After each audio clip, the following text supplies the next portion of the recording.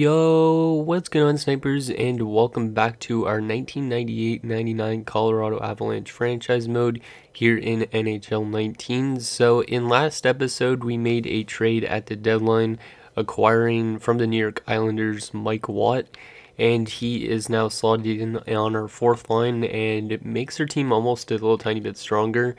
Unfortunately, we did have an injury to end the last episode, which was to Theo Fleury, so he's going to miss a couple games here in the first round. So Sean Poden, who is normally a depth guy, is in on the fourth line, and Claude Lemieux is now up to the top line. So as you can see, yeah, he's injured for, I think it's like till like, maybe for like a week or so. It's not too long term, so hopefully we get him back as soon as possible. Otherwise, we're up here in the first round of the playoffs, taking on the Phoenix Coyotes, who had a really interesting record during the regular season. They went 31, 35, and 16 basically. So a lot of their overtime, their ties gave them points that helped them get to the playoffs. Like without those ties, I don't think they would have made the playoffs.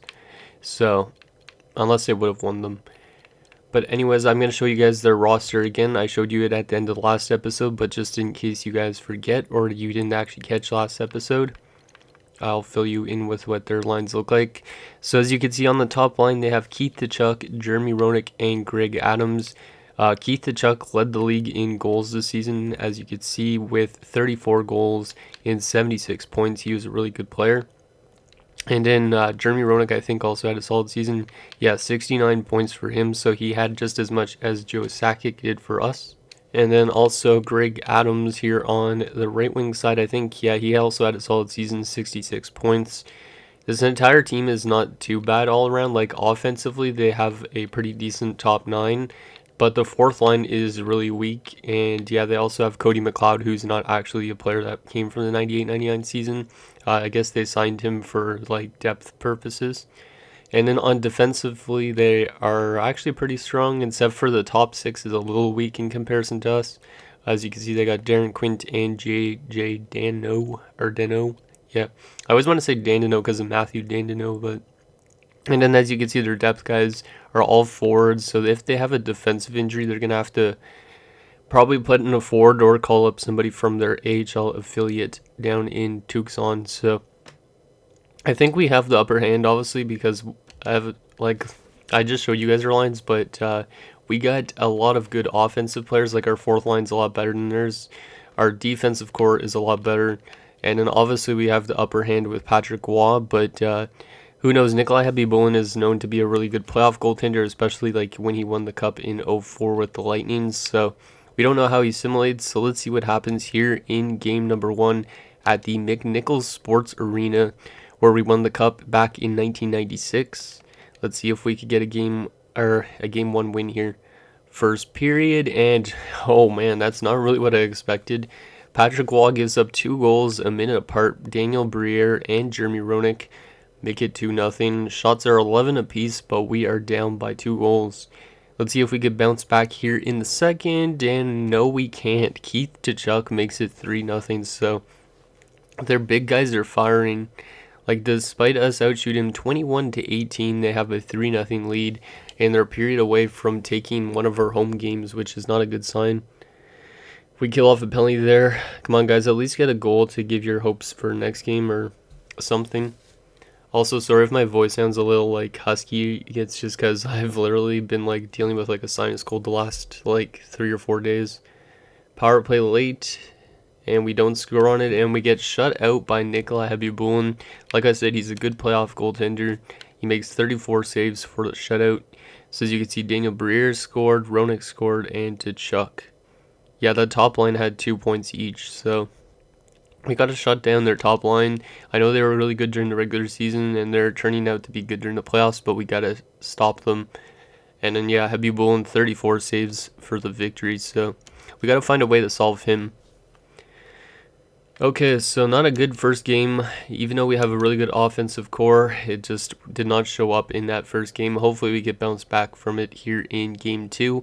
If we don't, I might have to make some line changes. Not exactly sure what I want to do. Maybe put Forsberg as the second line center instead and put somebody else up on the left wing, or it could be just because maybe our offense didn't show up because we didn't have Theo Fleury.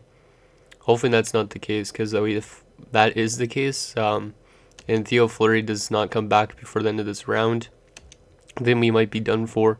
So here you go, game number 2. Let's tie this series up, boys.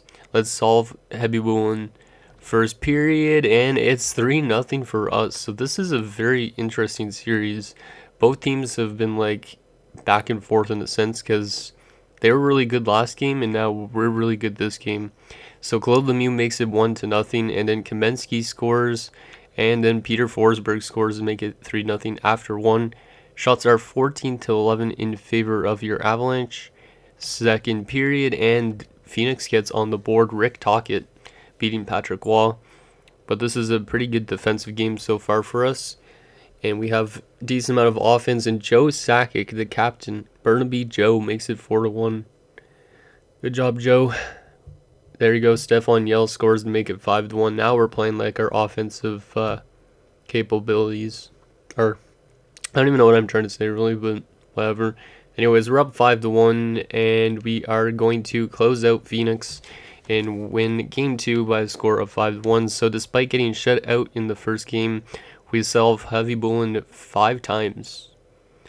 So Lemieux from Sakic and Forsberg, Kamensky from Hayduk and Denmarsh, Forsberg from Sakic and Lemieux, Sakic from Lemieux and Forsberg, and Yell from Drury and Ozolinsh. So that top line, getting it done, 3 points each for all those guys.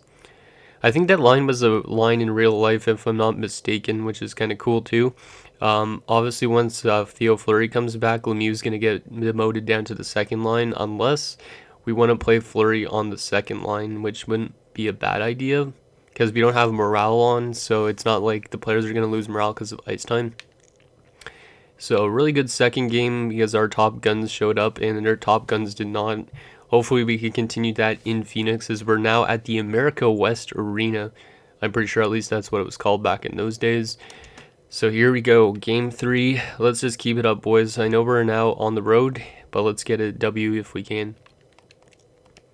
First period, and it's 1-1. So now, after having 2 blown out first periods for each team, this is an even first period.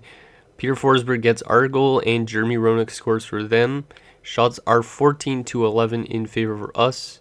Second period, and it's still 1-1. So now we actually have a tight defensive game. So yeah, this is a really interesting series, because it looks like it was going to be a really offensively based series, but now it's turning out to be really defensive. So we have maybe a series that might go all 7 games, in my opinion, just based on how it's gone so far. Penalty kill.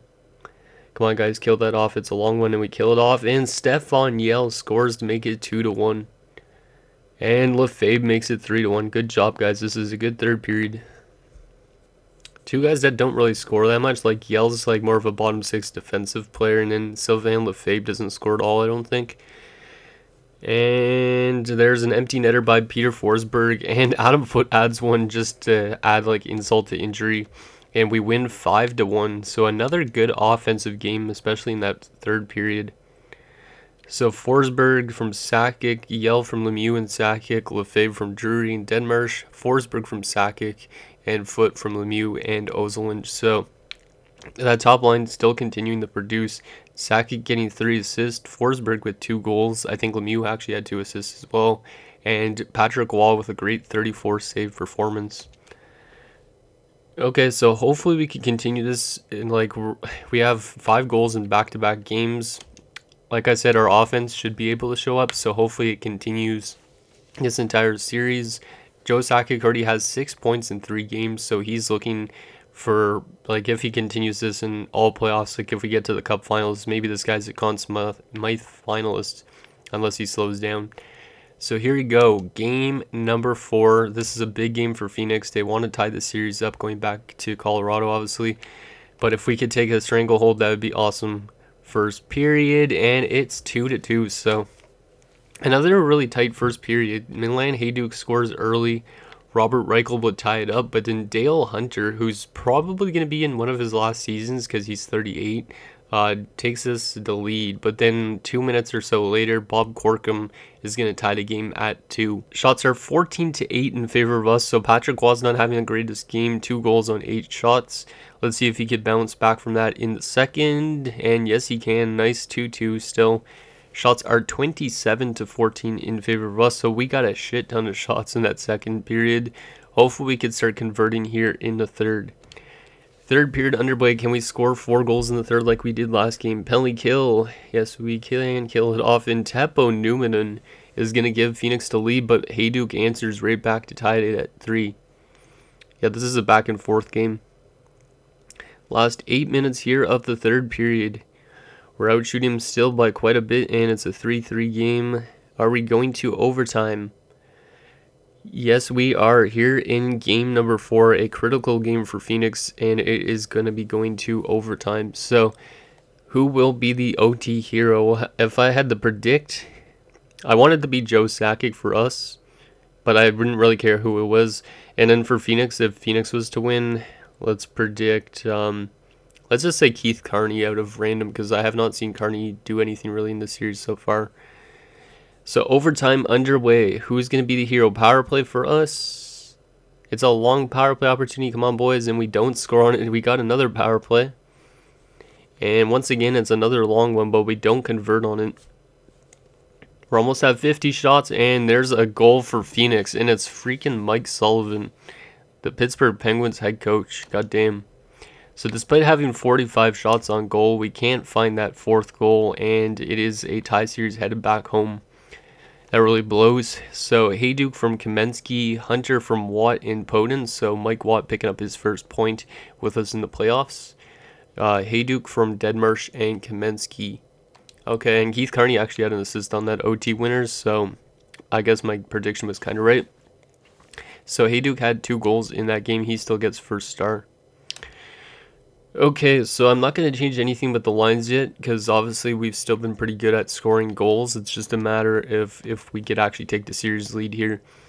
And HL season's done, and Theo Fleury is back, so that is huge news going into this game where we could take the series lead and potentially eliminate Phoenix eventually. So Poden, you are out of the lineup. Theo Fleury, welcome back into the lineup. Which means Sean Donovan's down, Hayduk's down, and yeah, we'll put Theo Fleury back to the top line. And then also we got to take Lefebvre off this power play, because I actually had Fleury. Yeah, I had Fleury slotted in as a defenseman on the power play because he's got a good shot. And Lefebvre is more of a defensive defenseman, so even though Lefebvre had 1 goal already in the series, I want to bring Fleury in. Hopefully Fleury could produce. So that is good to go. Let's get into game number 5. Back on home ice. Let's take the series lead if we can, and hopefully end the series in Phoenix, because or else if we lose this game, we might lose in Phoenix, because they might want to win on their home ice. So first period in a critical game, and it's 1-0 for Phoenix. God damn it. Daniel Briere, who actually played for Colorado. I almost forgot about that for like a short bit, like in, I think, 13-14. Or maybe it was a bit after that, 14-15. Just shortly after, before he retired. So that is 1-0 for Phoenix after 1. And we have only 5 shots after 20 minutes. Come on, guys. You got to get more shots than this. This is a critical game, like I said. And your fans are counting on you. Second period, and it is 2-1 for Phoenix. So we got on the board, but Keith Tkachuk also gets on the board for Phoenix, and they have a 2-1 lead. Hayduk gets our goal, and it was shortly after Tkachuk scored. So hopefully we could come back here in the third. The shots are now kind of close, 22-17. So we got a lot more shots in that period. Let's see if we can convert here early in the third, and yes, we can. And it's Adam Deadmarsh. But Jeremy Roenick gives Phoenix back the lead. God damn it. We can't do that, guys. We can't just tie the game up and then give up the lead again. Last 10 minutes of the third period. We need somebody to tie it. And Peter Forsberg, yes. The Super Swede ties it at 3. Final 5 minutes here of this third period. Are we going to another OT situation? Yes, we are. So it's a 3-3 game. Shots are 30-26 in favor of Phoenix. So we only had like 4 shots that period, or maybe actually more than that. I don't know if we had 17 shots going into the third. I don't even know. But anyways, it's a 3-3 game, and we need somebody to be a hero here. So let's count on, let's say Sandis Ozlin scores for us, because why not give it to the Latvian? And then, who else? Who for Phoenix? For Phoenix, let's say that Keith Tkachuk scores. So come on, Sandis or anybody on our team. Penalty kill. This is a huge penalty kill, and we kill it off. Nicely done, guys. We're catching up in shots as well. Last 10 minutes of this first overtime period.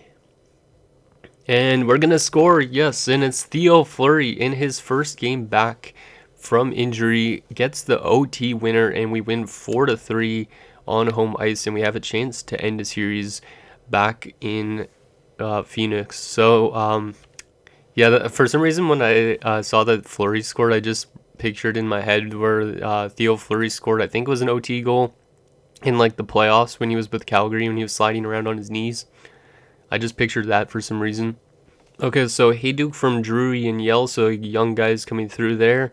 Deadmarsh from Gusarov, Forsberg from Fleury and Sakic, and Fleury from Forsberg and Sakic. So Forsberg and Sakic continuing to produce, and Fleury picks up 2 points in his first game back, and he gets first star honors. Forsberg gets second star, and JR the third. So we are a win away from the second round of the playoffs. Our top guns have been producing. Joe Sakic only has 1 goal, but he's got 7 assists, so he's definitely been a pretty good playmaker. Even though in real life he was kind of a combination because he was a good goal scorer and a good passer. So let's see what happens here in Game 6. Can we take the series away from Phoenix and head into the second round of the playoffs? Here in year number 1. First period, and it's 1-0 for us, and it's the guy I predicted from last game. Sandis Ozlin scores. Shots are 14-6 in favor of us. Come on, guys, let's just keep this up here in a second. Just like shut it out, Patrick Waugh, and in offense and defense, just play good. Second period, and it's 3-1 for us. Bob Corkum ties it up at 1, but then Joe Sakic, who I only just said had 1 goal, now has 2. Makes it a 2-1 game, and then with 17 seconds left in the second period, a big goal from Sylvain Lefebvre, who actually baptized his kid in the Stanley Cup, if I'm not mistaken. Makes it a 3-1 game. Let's see what happens here in the third period. Can we just lock this down? Penalty kill. It's a long penalty kill, and we managed to kill it off. Final 10 minutes here of the third. Time is winding down. Last 5 minutes. Oh, a late goal from Dallas Drake pulls Phoenix within 1. But we're going to hold them off 3-2. And your Colorado, like as in what Gary Thorne, I think Bill Clement would say, are off to the next round of the playoffs. Well, he would have said your Colorado Avalanche ought to stay in the Cup Champions or some shit like that. But anyways, we win 3-2. Shots are 32-29 final as well. And we have taken out Phoenix in 6 games, which is the more important thing. Looks like there's a lot of fighting with this build I made, which is kind of funny. So the goals. So Sandis Ozlin from Drury and Watt. So Watt has 2 assists in the playoffs, so I'm happy with the addition of that because that's a 4th liner that's picking up those points. Sakic from Fleury and Forsberg, so Fleury's still getting more points. And Lefebvre from Miller and Deadmarsh. So that late goal in the second proves to be the game winner. 3 stars in this game. Bob Corkum gets first star with 2 points. Patrick Waugh the second star, 27 saves. And Sylvain Lefebvre with the game-winning goal gets the 3rd star. Okay, so now who are we going to face in the second round in a dangerous Western Conference? It's looking like either, I think we might either face like the Mighty Ducks, we might face Dallas or Calgary, or Detroit or St. Louis technically, which is really scary because a lot of those teams are pretty good. Calgary not so much because Calgary actually didn't make the playoffs in 98-99, but the other teams are definitely scary. So let's see who we're up against in the next round, and then we'll actually take a look at the player stats first. So in the next round of the playoffs, we are going to be facing the Mighty Ducks of Anaheim. Okay, that's kind of cool. So that means we're going to be playing against like Korea and Solani, Guy Hebert, Frederick Olsen. yeah, that's going to be definitely a really cool round. Okay, so let's take a look at player stats, and then we'll take a look at the Mighty Ducks lines, just in case they acquired anybody during the regular season, which I don't think they did. Okay, so Joe Sakic, 9 points in 6 games. Good job, Burnaby. Good job, captain. Forsberg, 8 points in 6 games. Not a surprise. Deadmarsh, 5 points in 6 games. Lemieux, 5 points. Hayduk, Drury. Yeah, Hayduk and Drury, the two young guys, 22 and 23 years old, both with 4 points. And then Yell, Fleury, who only played 2 games. Kamensky, Ozolinch had 3 points. Lefebvre, Watt, and yeah, that's it, had 2 points. And then Dale Hunter, Adam Foote, Sean Poden, Gusarov, Miller all had 1 point. So everybody on our team already has a point in the first round of the playoffs, except for Donovan and DeVries. So hopefully those guys contribute in the next round of the playoffs. And then goaltending wise, Patrick Waugh went 4-1-1 with a .923 save percentage and a 2.17 goals against average. So that's pretty interesting. We're also going to take a look at the playoff tree quickly, just because I'm curious to see who else is playing. So in the second round of the playoffs, we have Detroit and Dallas. So we might be, if we beat the Mighty Ducks, we might be facing the actual 98-99 Stanley Cup champions, or the defending Stanley Cup champions from 97-98 and 96-97. So that's going to be interesting. And then in the East, there's the Flyers and the Penguins. So the Battle of Pennsylvania. So that's Yager. There's no Lemieux because he was actually retired technically at this stage. But anyways, there's Yager there, Straka. There's some good names for sure. And then the Flyers have an offensive core that's pretty good as well, with like John LeClaire, Mark Recchi, Eric Lindros. So that's also pretty scary. And then also there is Toronto and Carolina. So Carolina doesn't really have that much of huge like studs. They have Primo and Francis. And then they also have like Arturs Urbe. Toronto doesn't have really much as well, but they have really good depth. So that's kind of interesting. I wonder what the Stanley Cup Finals is going to be like this year. Hopefully an actual team that won a cup like in around that time wins one, and not some team like the Leafs. Because the Leafs obviously never won a cup since like 67, so. Okay, so let's take a look at the Mighty Ducks of Anaheim's lines. It's kind of weird because even though I put their name as Anaheim Mighty Ducks, I put their abbreviation as MDA. So they're all the way down here. Okay, so here is their lineup. So on the first line here, we have Paul Kariya, obviously a really good player. During the regular season, he had 75 points, so a very good player for sure, plus 17. Then you also have Marty McInnis, so I guess they split up Ruchin, because originally Ruchin was on the top line. But Marty McInnis, how much points he had? 53 points, solid player. And then Timo Solani had kind of an off season, like 57 points is not that much. Considering in real life, I think he had like over 100 points that season. Second line, Thomas Sandstrom, who's pretty old, Steve Ruchin, who's pretty underrated, and Travis Green, who's actually the head coach of the Vancouver Canucks currently. Third line, Jim McKenzie, who's an enforcer, Matt Cullen, who I think he still currently plays in the NHL with Minnesota. Either way, he's still a really good veteran, yeah, in real life, like now. Back in those days, this was like his second season maybe in the NHL, maybe first. Then you also got Jeff Nielsen. Fourth line, you got Paul Carey, who isn't actually a player from 98-99. He was just another guy, I guess, that they had in free agency. There's also Ted Drury, who is the brother of Chris Drury, actually. So we got the brothers playing against each other. I didn't even think of that. And Antti Alto. So based on their offensive core, at least, we have definitely the upper hand. As you can see, there's way too much 70s here in their lineup that aren't that good in comparison to our bottom six. Defensively, they got Ruslan Saleh, the late Ruslan Saleh. Yeah, he died in that locomotive plane crash. It was a really sad day when that happened. Frederick Olofsson, so yeah, pretty good top two pairing. And then Jason Marshall and Kevin Haller. This is more of a top six pairing, so it's kind of weak. And then, yeah, definitely a really weak top six in Chernka and Pusher. So we got definitely the defensive upper hand as well. And then we do have the goaltending upper hand as well, as Patrick Waugh definitely beats out Guy Hebert, and Dominic Roussel definitely gets beat out just slightly, actually, by Craig Billington. Scratched wise, they have Johan Davidson, Stu Grimson currently out with an injury, probably because he got into a big fight or something, and Ryan Carpenter, who also actually never played in 98-99, because he would have been like only like 10 years old at that time or something like that. So yeah, that is the Mighty Ducks line. So hopefully we can beat those guys in next episode, though we should be able to. And then if we do, it's gonna be a crazy conference finals if that is the case. So let me know what you guys think, and I'll see you guys next time. Peace.